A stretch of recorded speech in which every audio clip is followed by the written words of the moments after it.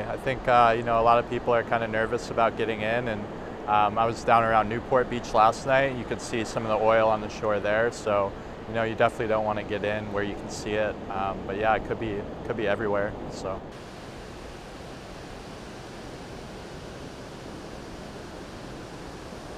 We got down here, we were really looking forward to seeing the air show yesterday and being a part of that.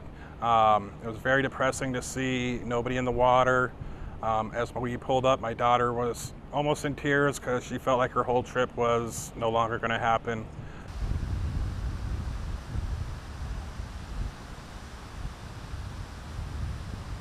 I mean, we were sad about, you know, missing out potentially on the beach, but I was more concerned about the animals.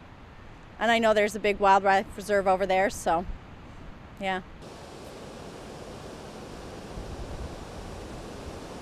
It's a catastrophe. I mean, it happens all the time again, you know, over and over again, and there's a lot we should do about it. And I don't understand why nobody tends or maintains those pipelines down there. They didn't even know whose pipeline it was to begin with.